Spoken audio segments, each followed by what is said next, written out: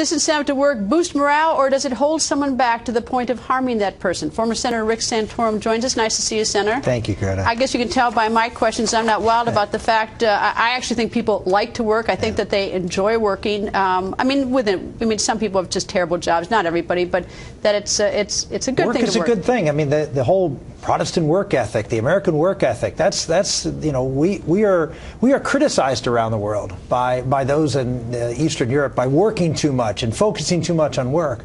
But it really is the essence of the country, why we are such a great country, why we have such a great standard of living, why we have the ability to rise in America, is because we do reward work. The interesting thing about Obamacare is this is not new.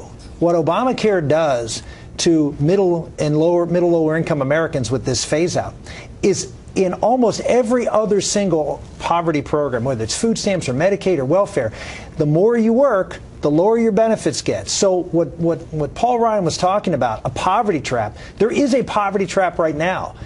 Across a lot of government programs, this now expands it to even higher income people to disincentivize them to work. I suppose if you have a really crummy job, and there are a lot of really crummy jobs where you're paid very poorly, I would hope that you could find a better one. You could develop skills and get a better one. But if you quit and you go home from that crummy paying job, chances are you don't have a dime to do anything, let alone health insurance. What in the world are you going to do at home? What are you going to do with yourself? How are you going to pay your rent? How are you going to put food on the table? Yeah, the idea that you're going to pursue your dreams by working less. It's a pipe dream of Congressman Van Hollen. That really is not helpful to the American public. I mean, you know, I talked about all the time that a study that was done by the Brookings Institute that said if you do three things in America, you're guaranteed not to be in poverty. One, graduate from high school, not college, high school. Work and get married before you have children. You do those things in America, less than 2% chance you'll ever be in poverty.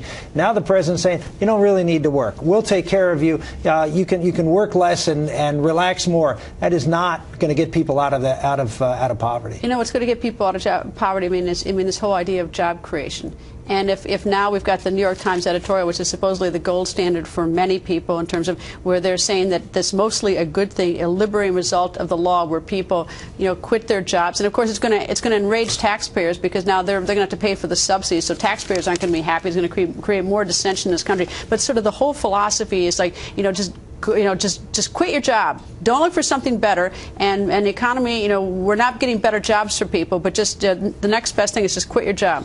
Well, again, it emphasizes the wrong thing. That the way you achieve and rise in America is through work and hard work and doing the best at whatever job. You mentioned, well, the low-paying job, not a very good job.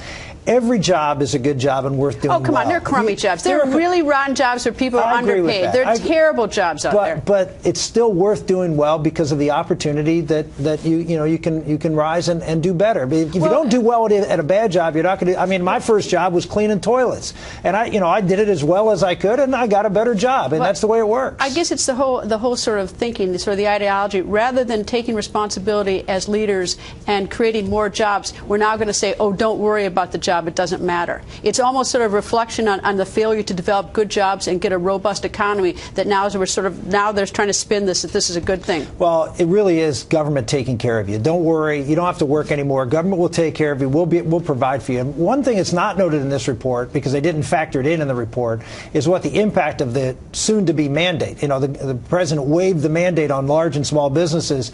Once that mandate goes into effect, you're not going to just create a disincentive to work. As you heard from Tom Stemberg, you're going to see a lot of businesses cutting back workers and job growth flatlining as a result. Well, we need to get jobs to help people who are lower income and give them the opportunity. And telling them that just quit your job and follow your dream is do that if you got enough money to do that. But anyway, not good advice. Anyway, Senator, nice to see you, sir.